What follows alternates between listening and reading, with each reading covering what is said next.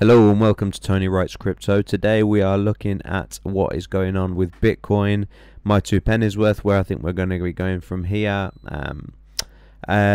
Should we be moving over to Tether? Should we be shorting it? Should we be selling it?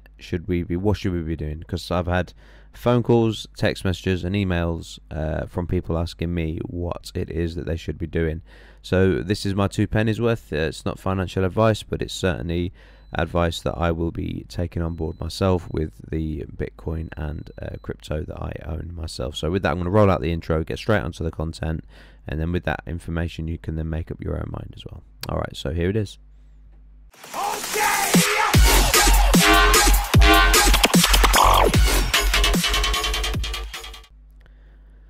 Okay, so I'm in my snuggies at the minute, just chilled back in my hoodie and just just trying to make myself feel a little bit better from everything that's going on. What a crazy day it's been today and yesterday, and well, basically all the price range going back all the way since where we started this, sort of almost like a reversal from a massive a bull run, which was great. But would you agree with me that the bull run perhaps ended on the 10th of May thereabouts? Perhaps. Hi, here I am on big screen, big me, haha. Okay, so what should you be doing? It's a time of FUD, isn't it? It's fear, uncertainty and doubt, and with the snowball effect, you've got bearish news, you've got bearish patterns, as you got all the alts that are bleeding like crazy. But when there's blood in the streets, that's when you got to buy. That's when you got to look to be looking at investing. It's not when it goes up that you start turning around and saying, oh no, I'm going to miss out, and then FOMO kicks in, and then you end up if you're in that rut where you're selling at the bottom and then buying at the top. Well, we're certainly definitely in a towards the bottom end at the minute, aren't we? Where we're from the top to where we are today, 60% down. So 55, 60, it says 55 and a half, whatever. So yeah, we're certainly down towards the bottom end. So is now a good time to sell? Well, ask yourself the question. You don't need me to answer the question for you. Is that if you know that buying at the bottom, buying at the top and selling at the bottom is a bad thing to do, then why are you allowing emotions to cloud your judgment and asking yourself now, should I really be selling right now? Yeah, but Tony, what happens if the market continues to go down? Well, that's when dollar cost averaging comes in and you continue to buy. Not financial advice, but it's what I'm going to be doing. So as the price of these assets go down, Bitcoin's down what today against the dollar, right now as we're speaking, right now as the time of recording, 3.7%. What's some other massive ones? We've got Polygon 7%. We've got Link. Litecoin's down 8%. A lot of them are down massive percent. XRP down against the dollar, 10% drop again today. Ramp down, hitting its bottoms. They're all bleeding. So for you to come out now, after having such an emotional time getting here, it's just what they're trying to do. It's the Wyckoff playing out to a T. It's shaking out the weak hands, the ones that don't have experience to hold, and money goes to the patient. Money goes to the ones that say, you know what, I'm not going to let it phase me. So if you're an accumulator, if you're a hodler, then don't allow these times to worry you. If anything, buy more as the price goes down of the assets that you feel confident that they're going to go back up in. So Elon Musk bought in. A lot of traders were looking at, and you saw the manipulation. Well, it wasn't manipulation. He was buying it. You saw that was the day that Elon Musk bought, so it was around about these sorts of prices and below. And now we're looking at Michael Saylor. I vaguely remember reading that he's got more Bitcoin than Coinbase themselves have got now. So, and he's just bought a load. So if you're asking what the most wealthiest Bitcoin owner in all of Bitcoin land and world is doing today, if he was your financial advisor, would you not buy? Would you not buy Bitcoin right now if that's what Michael Saylor's doing? Just let that sink in for a minute. So the world's leading Bitcoin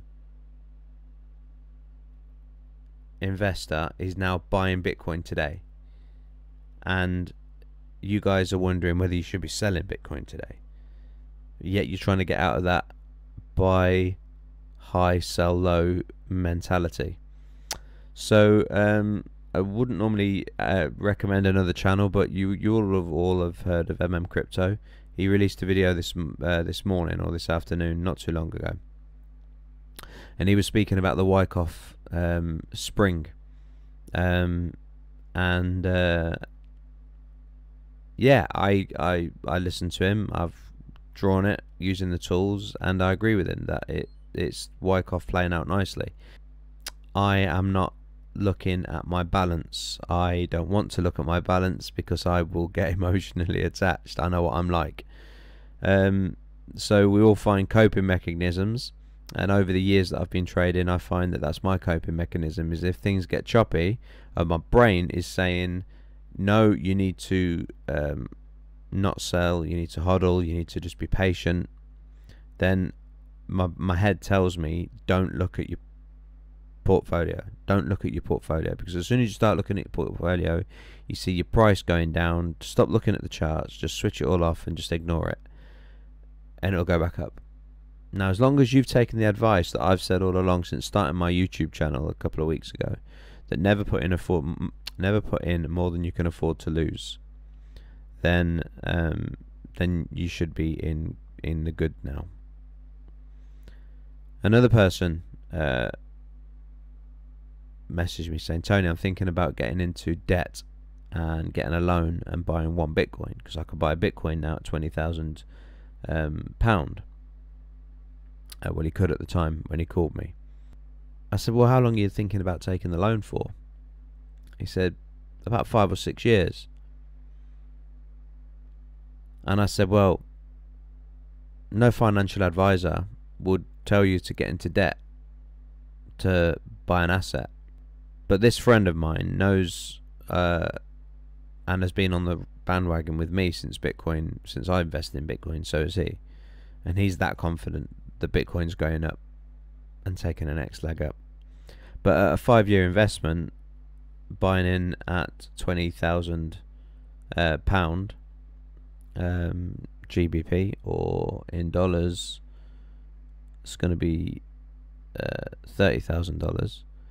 He's that confident that he's saying to me, but Tony, I know that in 5 years' time, when the loan matures, I'm only going to be repaying back 3%, because that's what the loan rate was that he was looking at getting.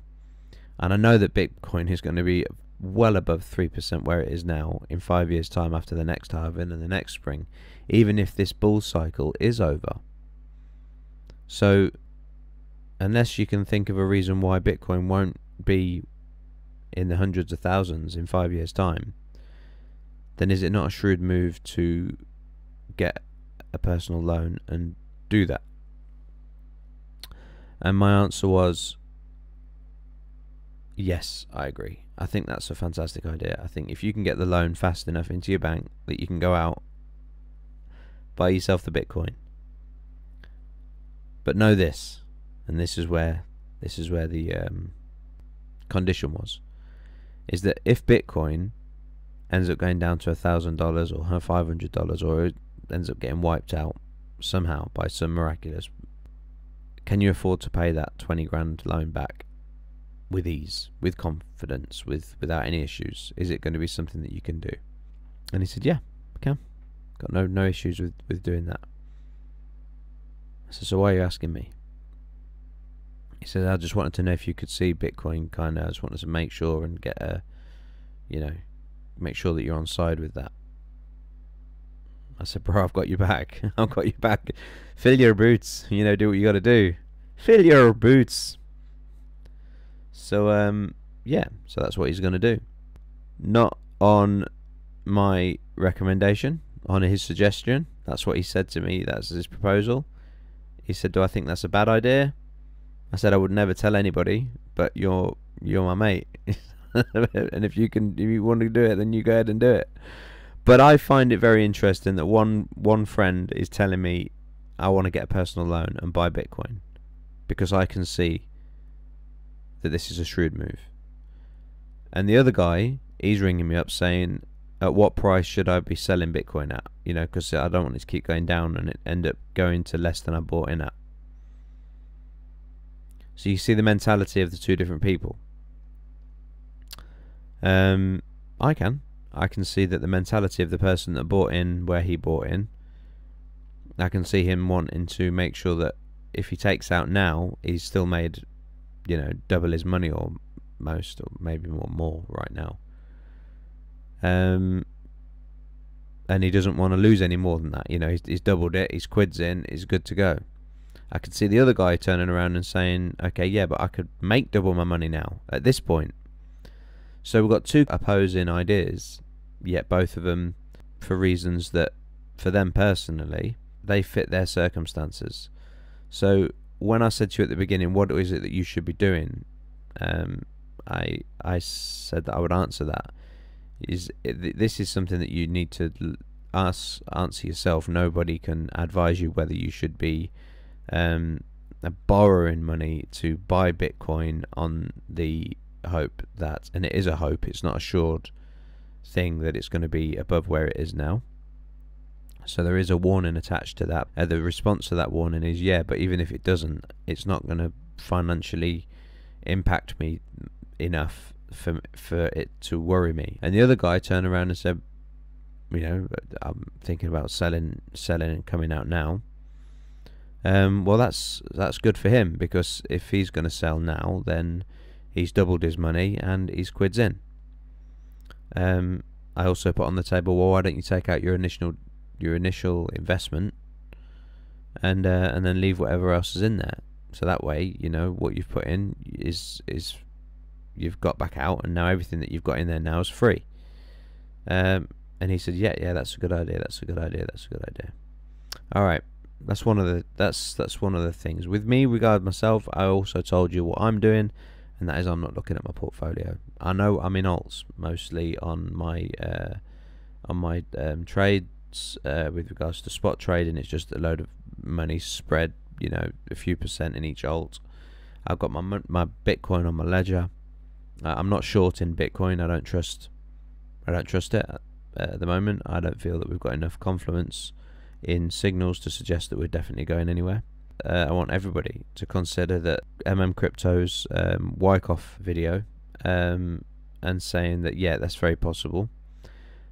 My video yesterday, when I mentioned about this line here being like a line in the sand here at $30,000, just under, I said if we closed below that, then I just feel that we're going down. Now I've got the CME gap, $23,685. The CME gap is respected. It's always been respected, and there was a big gap there, and it still hasn't been filled. So there's a lot of people's orders, and if you look at the VPVR now, you see there are massive control there, just on that CME gap.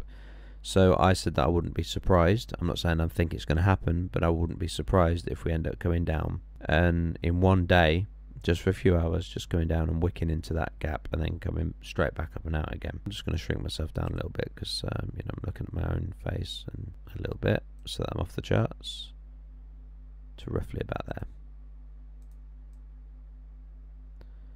there. Yeah, so already today we've gone down, and we're up 6.7%. So when my friend rang me up and said, you know, do you think I should sell out now? I said, well, until we get close of candle today and find out if we're below that $2,998, it could just be a wick out just to shake out the weekends. It could be Michael Saylor himself just, you know, just keep pushing it down, just bit at a time, giving us a bit of a chop, ready for him to buy back in. You don't know what his orders are. You know what he tweets and things, but what his actual buy orders set at and all the rest of it, we don't know. He could have set it at $30,000 and just left it there. Fear of missing out, fear of uncertainty, doubt. We sell, and every time it hits 30, his orders just kick in and keep buying more at 30. So he averages his out at $30,000. So rather than doing one big market order and buying it all up, he's just got a constant stop limit order at $30,000. Wouldn't surprise me at all.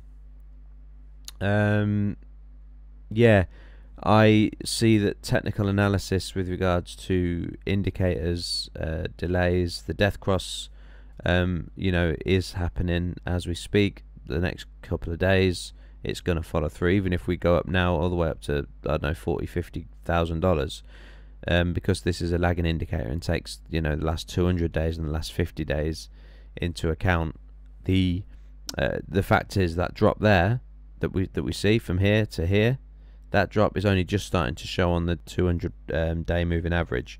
So it's lagging. It's already happened. So the death cross has already happened. And if you go back in history and you look at the death crosses, here you got the death cross happened just here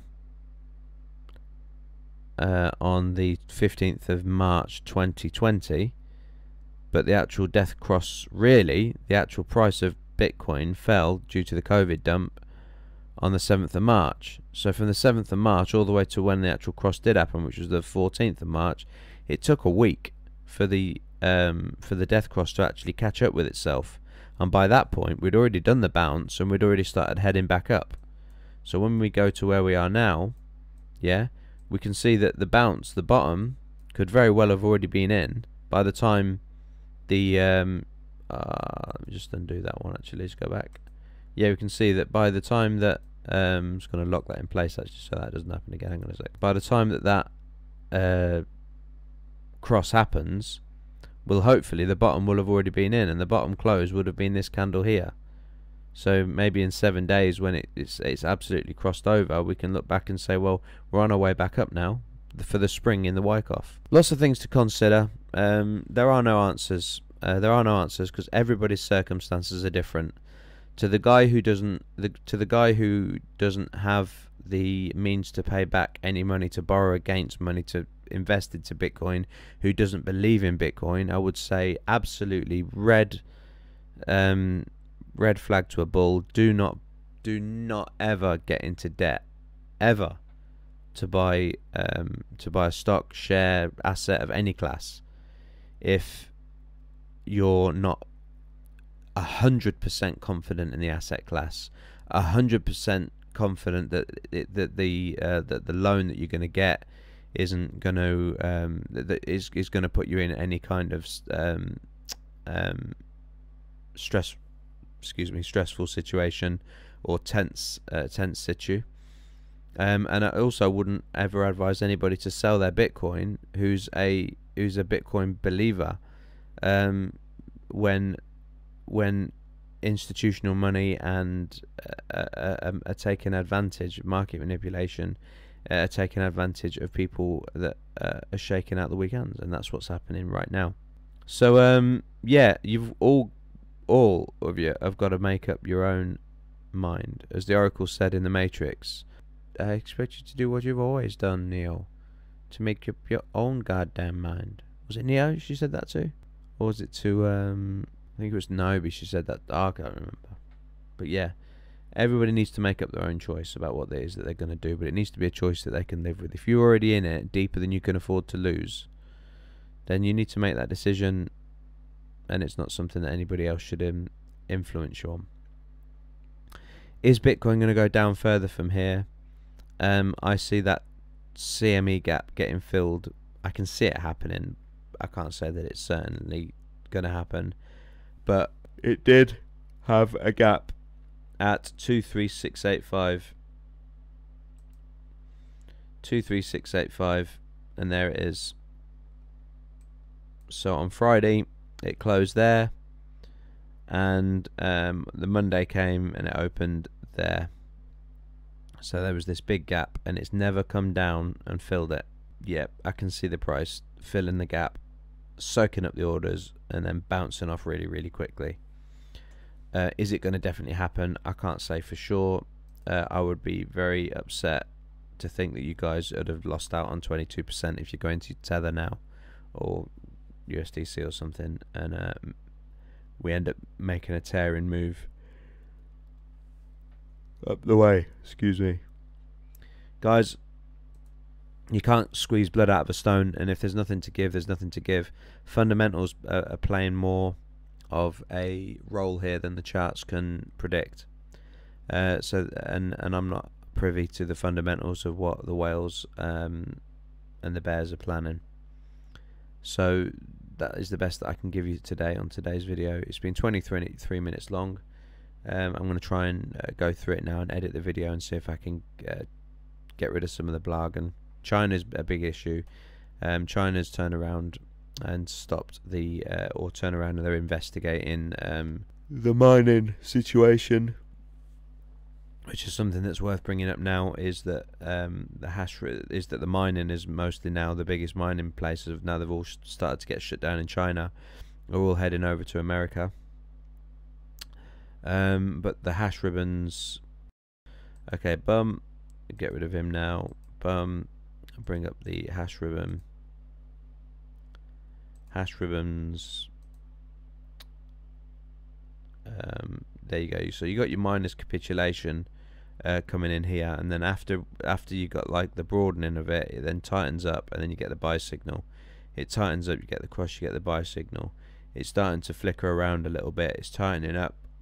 It's you're getting the bulge like a Bollinger Band.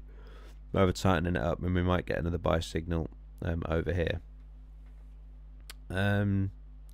As the Bitcoin miners all close down, Bitcoin needs miners, so it needs to give out better rewards so that the miners can afford to continue to mine. Otherwise, Bitcoin's over. So that's why there is that algorithm there and the chart for us to see. Yeah, so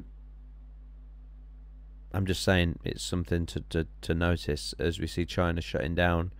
We're getting a capitulation of the mining. That's something else to consider, which is a bullish thing. This is bullish.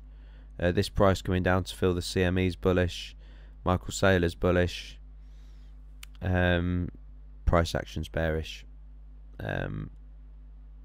Alright guys, I'm sorry I can't give you anything better than that.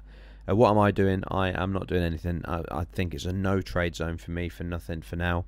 I'm not going to trade this weird looking M pattern that might be playing out. That might head up to make a form a shoulder and give us a head and shoulders. All these kind of patterns. Bear flag. I'm not trading any of them. I'm just waiting for the market to find its feet and for the big wigs to do whatever it is that they're going to do. I'm in crypto for the long haul. I'm in crypto for the next 10, 15 years before I take my profits to pay mortgages off and all the rest of the goals that I've got in my life, which I have written down on a whiteboard, come out now and then end up taking off whilst I've ridden it all the way down here. I'm not selling anything that I own down at these prices. So that's what I'm doing. None of this is financial advice. I'm off now. If you listened to the end, well done. I'm not sure I could listen to me rabbit on about all this sort of stuff, but I think I've covered most of the stuff that's in the headlines. There you go. That's what I was looking for. So MicroStrategy buys 489 million worth of Bitcoin. Company now holds more than 100,000 Bitcoin. So if you made it to the end of this Bitcoin video, well done. Please like and subscribe. I will continue to make daily content as and when I can. That's it. I've got nothing else to say really. Bye. Okay!